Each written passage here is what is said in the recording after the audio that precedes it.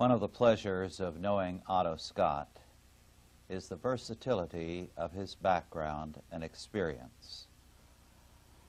Besides being a writer of note with a number of exceptionally fine books to his credit, Otto Scott over the years has been in the Merchant Marine.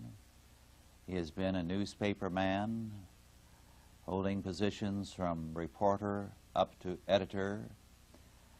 And he has been, as well, among many other things, an oil company executive. It's a delight to have Otto on the staff of the Chalcedon Foundation. And he shall speak today on the Christian writer, a very important subject because, once again, as Christians, we are thinking self-consciously of our responsibility in every sphere of life and thought, and not the least among these is the sphere of writing. So it is a privilege for me to present to you Otto J. Scott.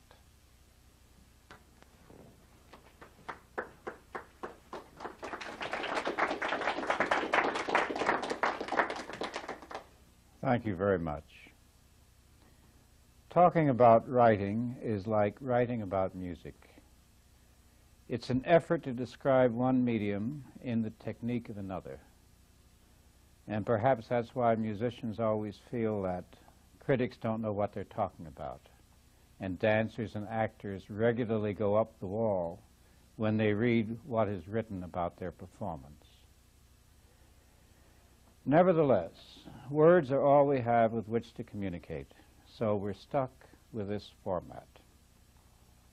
If our comments seem difficult to follow, perhaps you can write and get a transcript of what is said here today about both painting and music, architecture, and the other subjects lumped under the rubric of the media and the arts. Last Sunday after the service, I went home and read the New York Times book review. This is not for pleasure. It's a publication that professional writers have to read in order to keep up with what's going on in the industry and what's being done to whom. It's been described as the daily literary fix of millions. One media analyst said more people read the New York Times book reviews than read the books that are reviewed. Therefore, the reviewer's opinion usually outweighs that of the author. But, of course, the author's opinions are often discounted anyway, because a great many people believe that they could write just as well if they only had the time. One writer said about that particular belief, the writer, in their opinion, is needed only for his manual ability to translate other people's experience into words. The non-writer's illusion is, I'm just as good. I have just as much or even more to say. All I miss is a few technical details. These people feel that their experience is unique, as indeed it is. But what they fail to realize is that it's not necessarily relevant. The illusion that anyone can write a book is basic narcissism. Their fantasy transcends reality. And this illusion is peculiar to writing. Nobody believes that without preparation you can sit down and play the piano or become a member of an Olympic ski team. But a great many people seem to think that writing is an automatic ability. It comes without effort. It doesn't. Neither does a knowledge of literature. Writers begin as readers. Dr. Rushdoony, author of a good many books, has a library of over 30,000 volumes. If you take one of those books from the shelf, open it up to the end papers, you'll find his comments written in the back, which means that he's read the book and he has written down what he thinks he might someday cite from it. Books, in other words, are the tools of a writer's trade. They're not vehicles to journey into fantasy. To write, then, means first to read, then to watch, then to think, and then to figure out how to say what you have come up with in words that will appeal to an audience. To do this, to develop a complex skill, takes time. Charles Dickens began as a reporter, writing in shorthand what the House of Commons was saying in its debates. And his first venture into creative writing, as it's called by non-writers, was to contribute a regular essay to the newspapers of London, Letters from Boz, about what he saw while he walked about the city. But in order to get a good idea of what literature means, we have to go farther back and deeper than Dickens. Erich Auerbach, a German scholar who studied in Germany before World War I, was a professor in philology at the University of Marburg until the Nazis threw him out, lived a long time, and studied literature very deeply. He wrote a book called Mimesis, The Representation of Reality in Western Literature, in which he began by comparing pagan and Christian writing. He began with the Odyssey, and that part where Ulysses returned home and is recognized by his old nurse by a scar on his thigh as she was sponging him. That was a ritual that was conducted in ancient Greece to welcome travelers. She drops the basin from which she had been sponging, a ritual, and was about to cry out when he grabbed her with his right hand and whispered threats and endearments. And at the point where the nurse first saw the scar, there is a digression, very leisurely, in which the reader is carried back to when Ulysses was a boy, to when he visited his grandfather, when the hunt began, when they tracked the wild boar, when there was a struggle, when the scar was received, then the banquet afterwards, and so on. This is all told before the nurse drops his foot back into the basin. Now, why did Homer do that? We all know that Ulysses had just come home after 20 years to find the palace filled with men who wanted to marry his wife and inherit his kingdom. We can hardly wait to see what he's going to do to these people, how he's going to handle that situation. So in order to build the suspense and to extend it as long as possible, the poet took us on this long digression of the hunt, the grandfather, the boar, the scar, the banquet, and so forth. This was a technique, in other words. But when we finish the Odyssey, what have we got? A wonderful adventure story, redolent with action, interesting scenes, a wild variety of men and women, monsters, events, crimes. Men are murdered, turned into swine. Their lives are put at stake by sirens, storms. Writers have been imitating Homer ever since the Odyssey was first sung. But in the end, we're left with a sort of an impression that I used to receive at the end of a good day when I was 12 years old. That was a fine time. We can turn to other pagan writers and we discover the dignity and the stateliness of the pagan world. We find Plutarch, for instance, a biographer of the successful men of Rome and Greece. I remember Plutarch's description of Mark Antony. He led his men over the Alps in the middle of the winter. They had very little wood and very few fires, and the fires were small and the men were freezing. Antony was aware of their discomfort, so he stripped his clothes off and he walked naked from one fire to the next, from one group of soldiers to the next, from one century to the next. And at each place he said, "Are you cold?" And they said, "No." Now Tacitus, another Roman historian, had a wonderful, elegant style. He, in the first volume of the Annals of Rome, he described a rebellion by several legions. The soldiers argued that they didn't get good food, they had no pension, they suffered beatings, all sorts of things. He repeated these complaints in his elegant style, but he called them impudence, disorders against the state. He was not sympathetic. He didn't tell us whether or not their conditions were really bad or good. He didn't tell us anything about conditions. He looked at those men as from a great height, because he was writing for the elite. And so, of course, did Homer. The way pagans wrote and sung was for the top. And to this day, there's a certain snobbery attached to the pagan world, to the study of the pagan world. In a speech at Hillsdale College a number of years ago, I delivered a throwaway line about the Greeks. I said there were elegant barbarians, men from nowhere.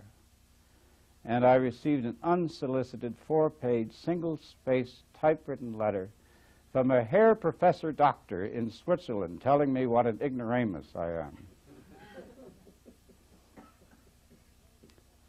Now, Auerbach contrasted Tacitus and the New Testament, not because the New Testament is different from the Old, but because it was written in roughly the same historical period as that in which Tacitus wrote.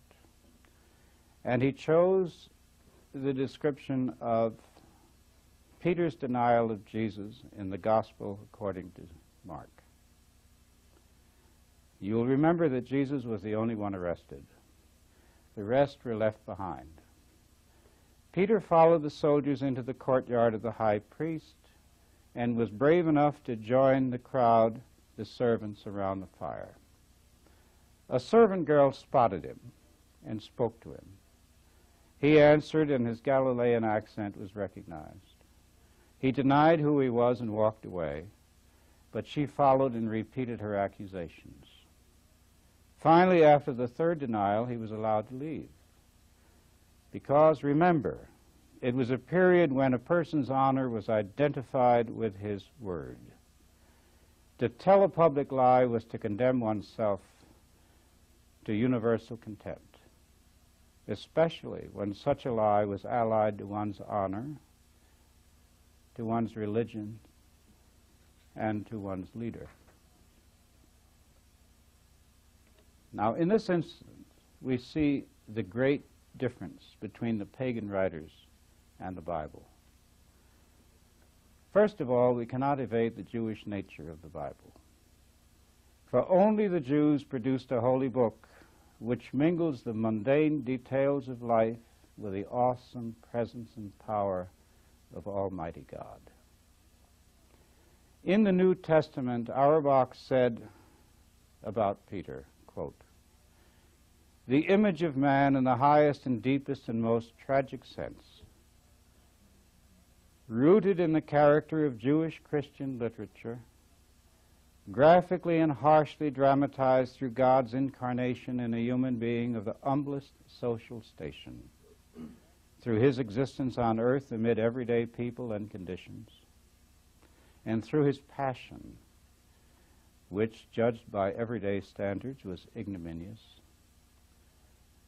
And it naturally came to have, in the view of later ages, a wide diffusion and strong effect, and a most decisive bearing upon man's conception of the tragic and the sublime."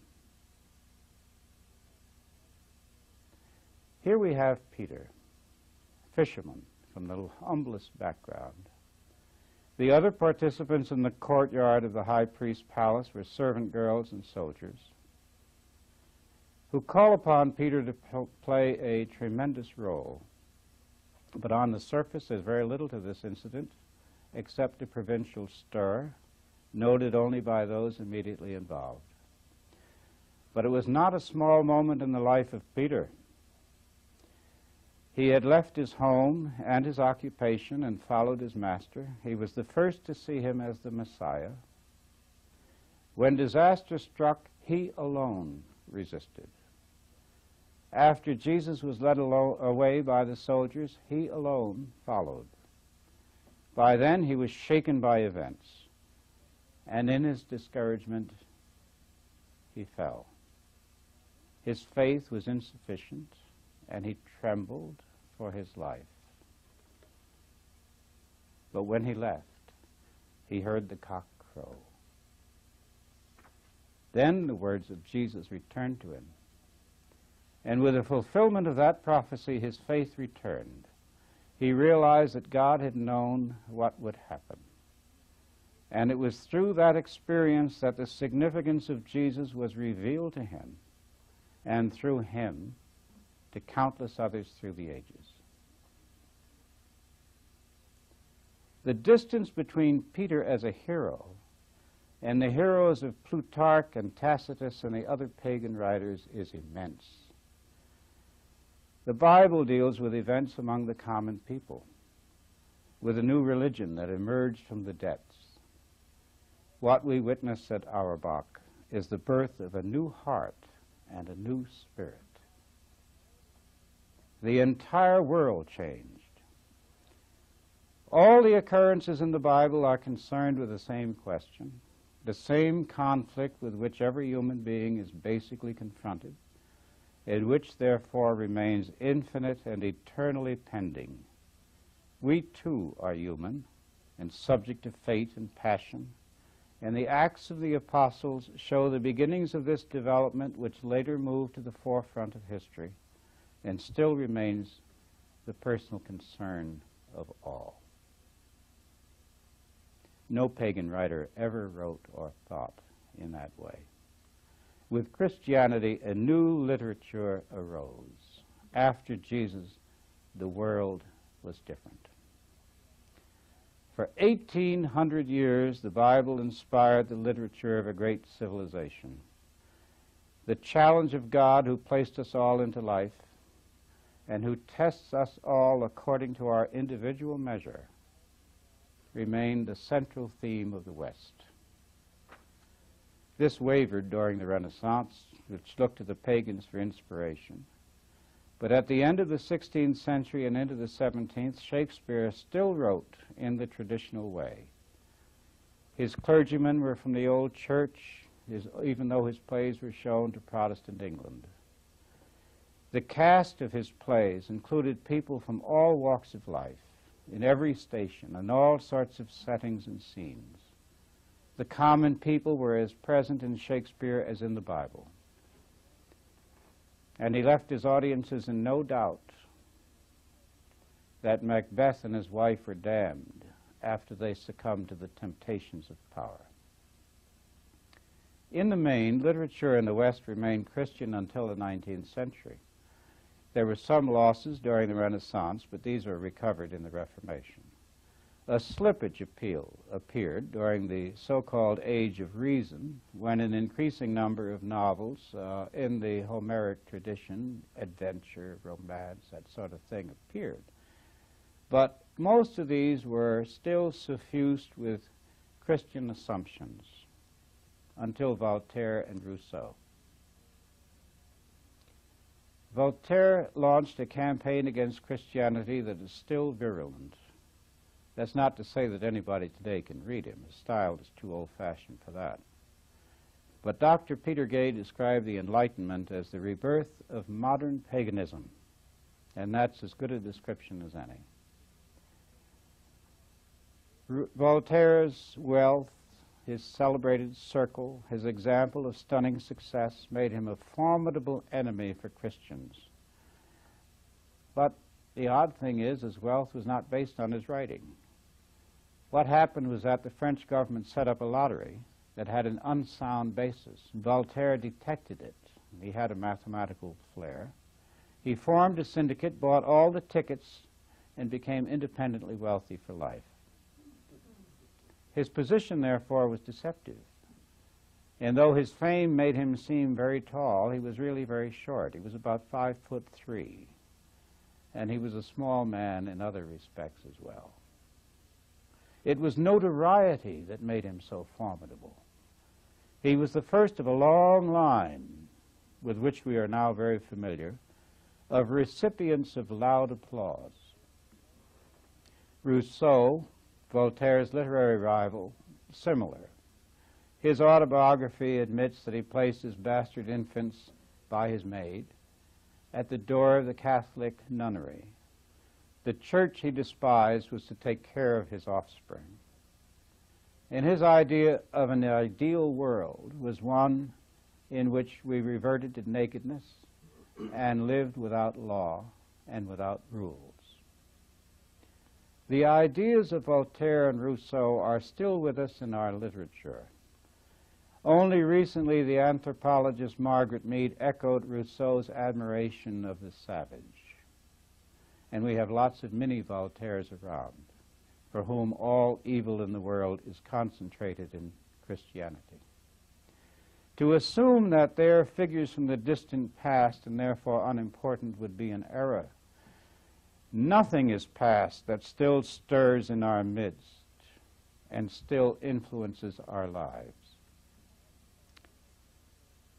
After Voltaire, the German scholars went to work analyzing the Bible. They separated it.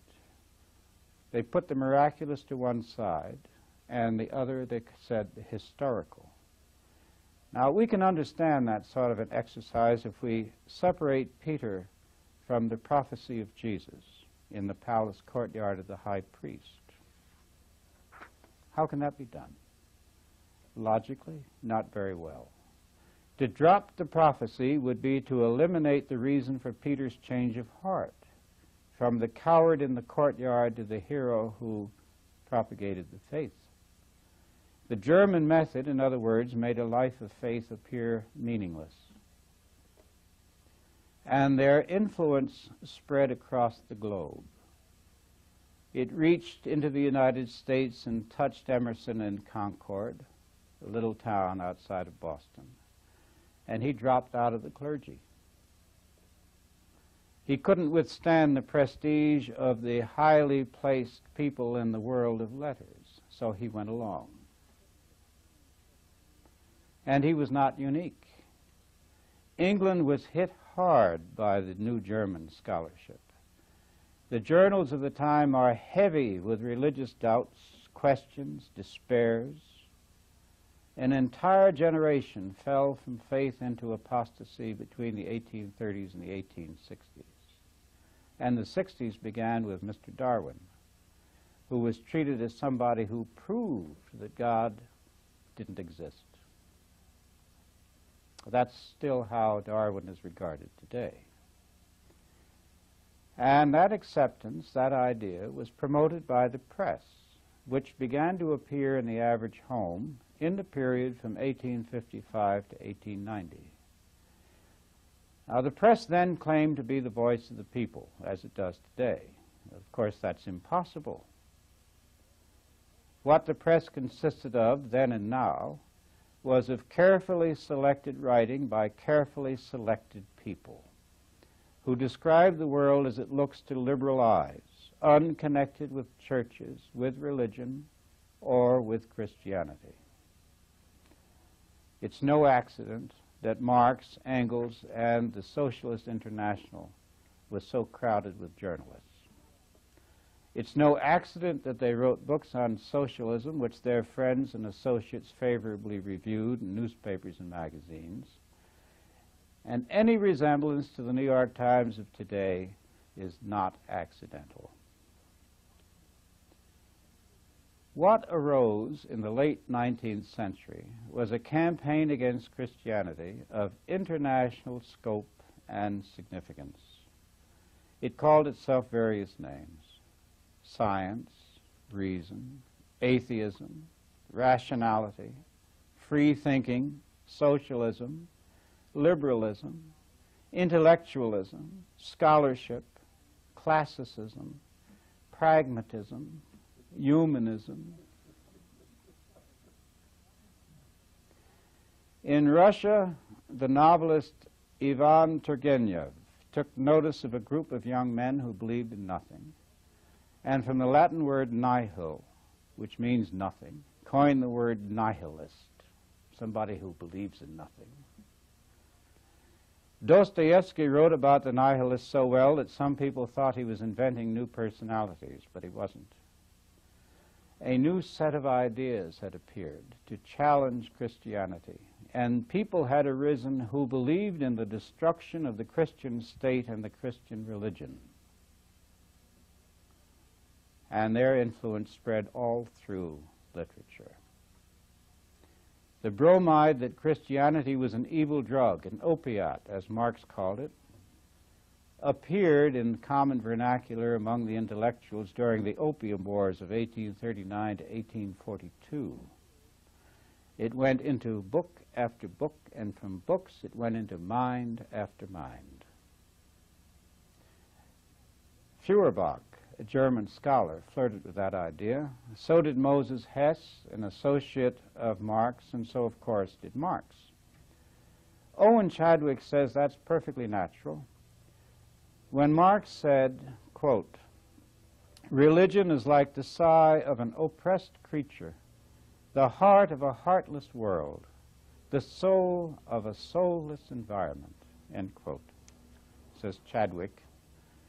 This is, after all, the Jew speaking. Jewish people emerging into the light after centuries of injustice were naturally among the radical leaders of Europe. We keep finding them, for intelligible reasons from their past, throwing up revolutionary leaders, being a people gifted with their traditional love of books and their innate inclinations to philosophical thinking. The influence of newly emancipated Judaism is not to be ruled out of court in contemplating the rise of the secular state. And he continued, since religious division once kept their people under, they were disposed to challenge all of a European religious tradition. But in the inheritance of Judaism, their own tradition ran deep. They might abandon the religion of their fathers, and with it all religion, but seldom did they thereby come to despise what was once constituent of their people. In other words, they were disinclined to scoff at Judaism, to pour contempt over it, or to launch a campaign against it. What in fact happened is that when religion was attacked, therefore, it was Christianity that was meant. And that situation was assisted by the rise of socialism and its influence among the intellectuals. In the course of that rise, religion became a code word for Christianity and was associated with differences between people. That argument led Marx, by stages, into the idea that religion is a moral evil. Looking behind that argument, Chadwick noted that it was not too difficult to see Marx's resentment against the Christian state of Prussia, where he once had hopes of an academic career, until the government there ruled that atheists could not hold such a position. Atheism led Marx into exile in Berlin, in Paris, in Brussels, and in London. The Christian establishment rejected him, so he in turn rejected the Christian establishment. And there were a great many, like Marx, in the Socialist International, but they had lots of company. They were joined in their assaults against Christianity by men of science, such as the Darwinians, and their theory that God didn't exist, and the fact that that proposition is unprovable did not deter them. In the Victorian period, the scientists believed that there was a conflict between their discoveries and the Bible. Only recently are they getting bewildered about this because their discoveries are leading them into an increasing number of mysteries and an increasing realization of the limitations of human beings. Meanwhile, the assault on Christianity provoked more anger than it did conviction. So the argument switched into the argument that religion is a purely private matter of no concern to the government or to society. And by then, a considerable number of ministers and a few priests had joined the socialists in their concern for the poor, for injustice, and for the betterment of mankind. So a combination of arguments came together, which led to the nostrums with which we are now familiar, and served to shift biblical studies to social action. The very instruments of Christianity were used against it. Bookstores bulged with biographies of socialist martyrs and their successes even after death. They began to talk about the inevitable victory of socialism while decrying the idea of predestination. By the turn of the century, the new alternatives to Christianity had overcome the universities and the intellectuals. The clergy vanished from the administration of colleges their churches had founded and were replaced by educators of carefully neutral opinion. And no government any longer gave preference to Christians, though Christians had built the West and Christians comprised the majority of Western citizens. By the year 1900, the American scholars began to expurgate Christianity from our literature and our textbooks. This was a remarkable step. The history of the Jewish people is one of the more spectacular known to us today. At the time of this taping, Jews' Civilization is being shown on television. Took 3 years to make. And it's important to note that the Jewish people raise their children to know Jewish history from a Jewish viewpoint. And by so doing, they imbue their successive generations with a sense of identity that retains in them a visible and audible pride in their heritage. But the Christian scholars of the United States decided that the heirs of Christendom in this country need not know the history of Christianity. 1900 years of effort were culled from our history books, and only that which tends to place Christianity in a ridiculous or an intolerant light has been retained. The saints did not exist and did no good. The pagans were not converted. Cities grew on their own. Cathedrals were beneath notice. Music, literature, painting, the treasures of the Christian past became objects of negligible value. Protestants learned only about their individual denominations, if that.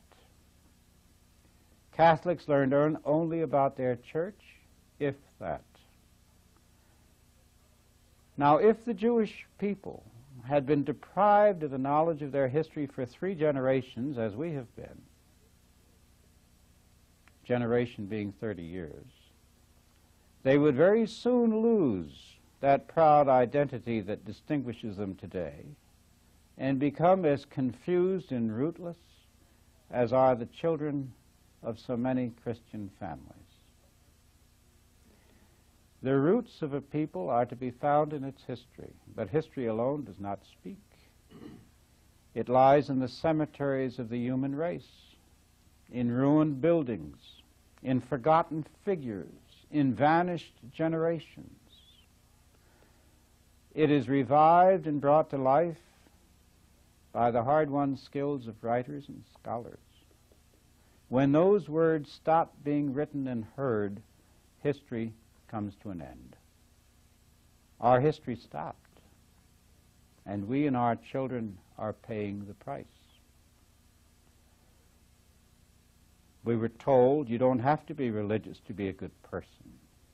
By that they meant you don't have to be Christian to be good. Moral principles, we were told, can exist without a religion, even when they are the moral principles of a religion. But when men ceased to defend Christianity, Europe fell into pessimism and drifted into fratricidal war. Hermann Rauschning, who broke with Hitler, remembered Germany before World War I. Very few Germans, he said, believed in Christianity by that time, excepting the very elderly, and there weren't any of them on the general staff. Recalling the activities of the German scholars who shredded biblical belief in German intellectual circles, that's no surprise. It's also no surprise that a few more domestic problems occurred. The Germans turned to Hitler. After all, people who lose sight of God have no one else to follow but the devil. Between the wars, during my school years, literature appeared that debunked our heroes, criticized the system that keeps us alive, and knocked the tradition of the West. Not of anywhere else, mind you. Not of any other religion, only ours. And unlike Europe between 1890 and 1914, we didn't have any voices of defense. No American Dostoevsky appeared in our literature. No Turgenev, no Tolstoy. Not that they stopped the avalanche, but we look into them today to find out where we are, for there are parallels. Solzhenitsyn put us today in Russia 1905.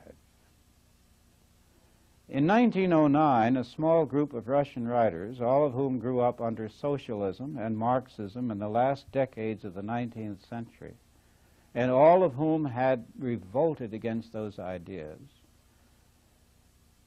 wrote a series of articles in a book called Landmarks.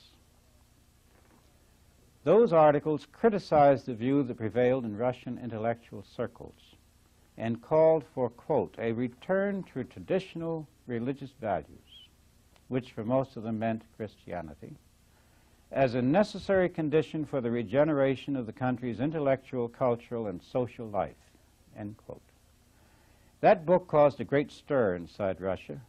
Lenin denounced it, and the authors, still alive in 1918, wrote and issued a second book called De Profundis.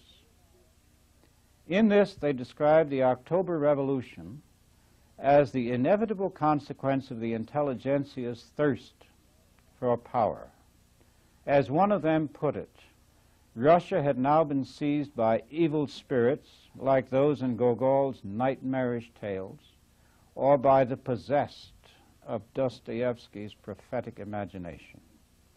It was not simply a change of regime, but a profound spiritual disaster, a self-willed descent into the abyss. The Bolsheviks confiscated that immediately. Only 2 copies survived in the West, and where it was virtually unknown and unobtainable until it was reprinted in Paris in 1967. So there were warnings of what would happen and analyses of what did happen.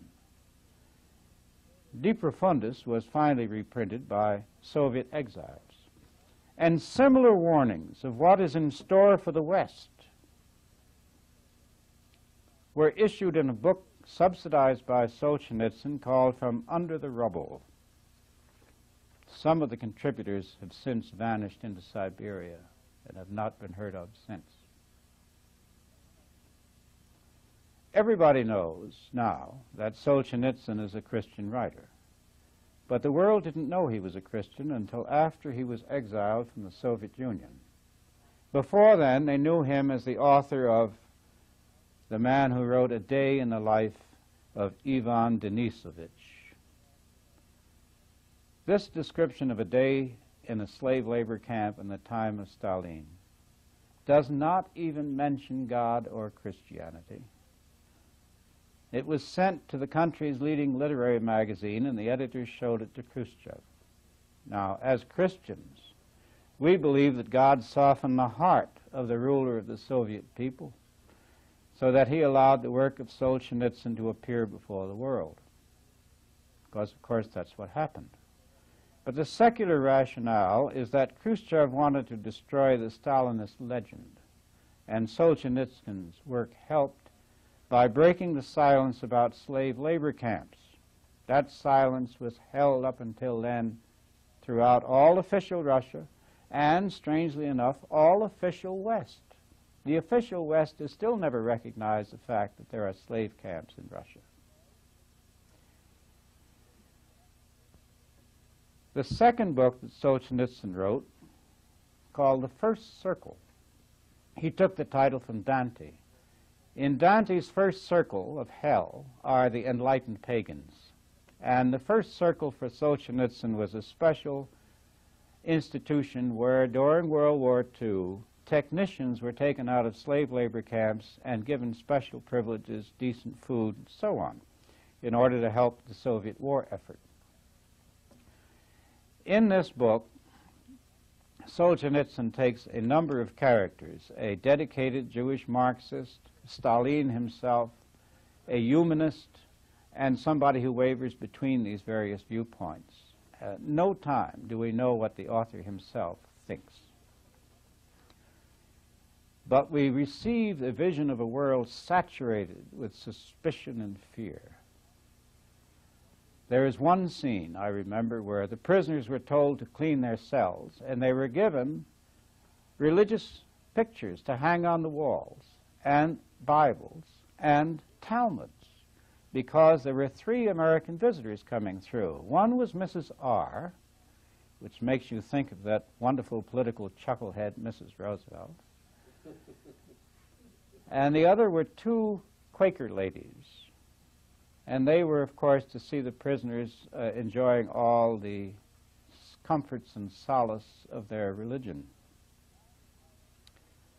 Finally, however, Solzhenitsyn published outside of the Soviet Union the first volume of the Gulag Archipelago, which consists of a series of experiences reported to him by the people who underwent them in the slave camps. And because of the Gulag books, we know how Solzhenitsyn converted.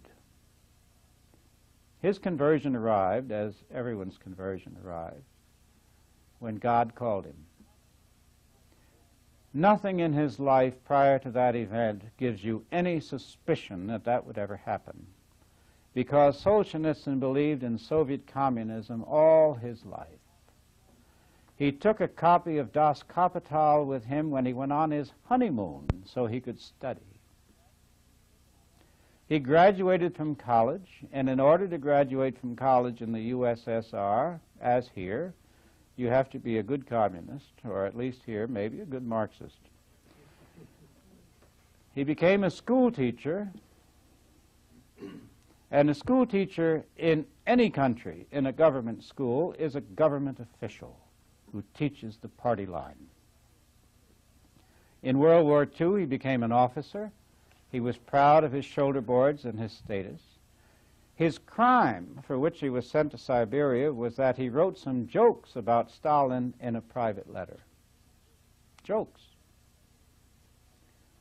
In the prison camp, he didn't want to be mistaken for being an ordinary sort, so he wore his officer's coat from which the epaulettes had been ripped until it was in tatters. Before he was arrested, he had toyed with the idea of joining the secret police after the war.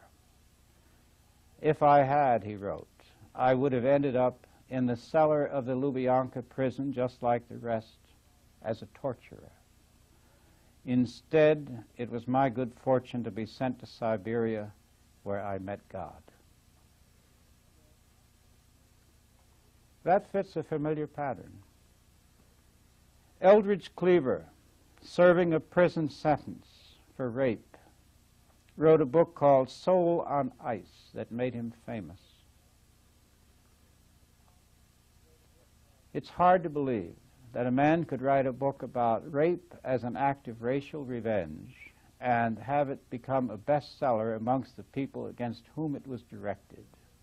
But that's what happened here. Later, after a shootout with police, by then a leader of the racist Black Panthers, Cleaver fled the country. He traveled into Algeria and a few other places, and he met some real devils.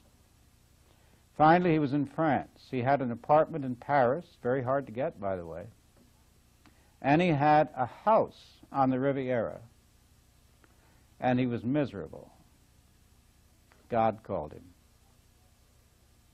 After that, he came back to the United States to face the music. The Society of Separationists, an atheist organization, gave him their Religious Hypocrite of the Year award in 1977. Some Christians turned their backs. The media, which had hailed him as a revolutionary hero, cast him into outer darkness. The same sort of thing happened to Solzhenitsyn. From being held aloft as one of the great figures of the world while he was in the Soviet Union, when he came out and it was discovered that he was a Christian, the revulsion was almost visible. When he spoke at Harvard with the same honesty that he spoke in the Soviet Union, he was booed. Editorials appeared charging him with prejudice. That's a very familiar charge. I'm not making any personal comparison when I say that I told some acquaintances in San Diego before I moved to the mountains to be near Dr. Rushdoony and Chalcedon that I am a Christian. And my host, who until then had been a model of courtesy, said, "What?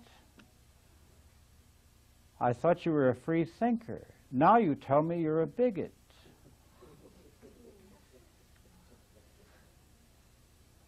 The campaign against Christianity has made a lot of progress. What it means to a writer is that his chances of being published decline as soon as his faith is known.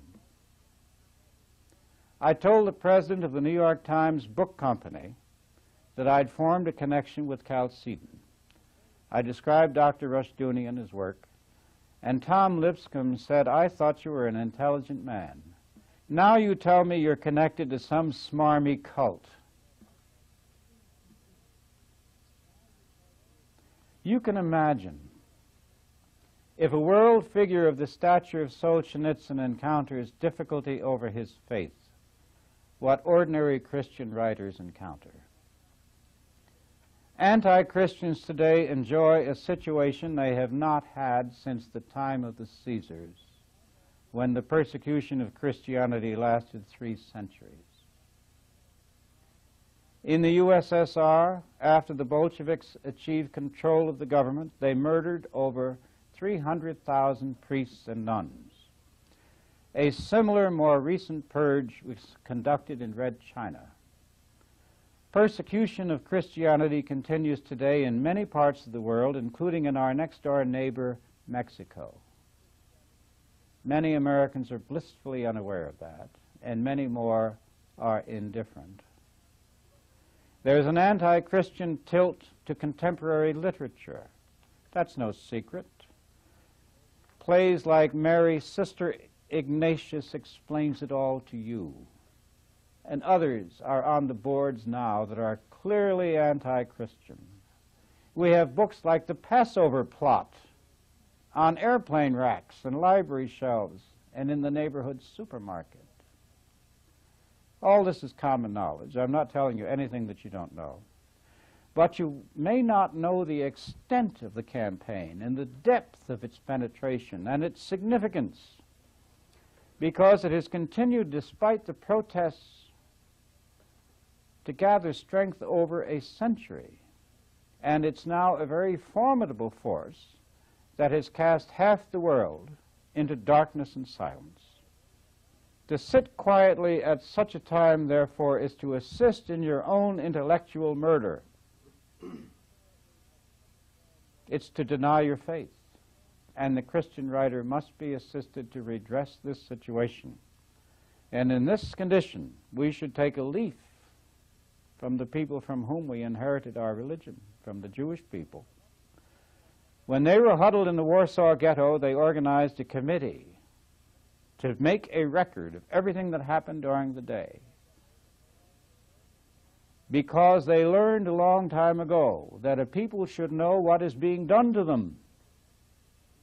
Through the centuries, they've learned to recognize their enemies, and although their enemies cite many different reasons for their disagreements, there is only one thing all the enemies agree on, and that is that they cover all the Jews. They don't say, that criticism was only aimed at Hasidic Jews. Well, I'm a Reformed Jew. They know better than that. And so firmly have they learned it, and so firmly do they insist upon the connection between Judaism and God, that everyone else is aware of that nexus. I told a friend of mine once that I had made a certain decision because of God, and he looked at me and he said, I never heard of anybody getting a message from God except a Jew.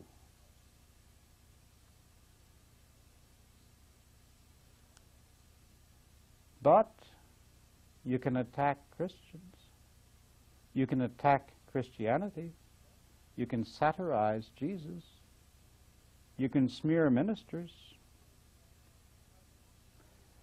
And I can only say that as Christians, for us to allow this to develop is very foolish. Christians in the arts, whether in literature or music, painting, dancing, or any other vehicle, are part of your protection against the enemies of Christianity. We're foot soldiers, so to speak, in an intellectual war. And we need to have help to carry the message. Until we succeed with it, there will be no Christian reconstruction. If we succeed, the world will be renewed. Don't forget, Peter recovered in that courtyard. He went out a different person. And as we move into the third generation, the third age, it's our vocation, I believe, to help one another, to assist each other, to move forward, to push back the tide that's almost swallowed us. There are nobody else to do it. We were the ones selected for the task. Thank you very much.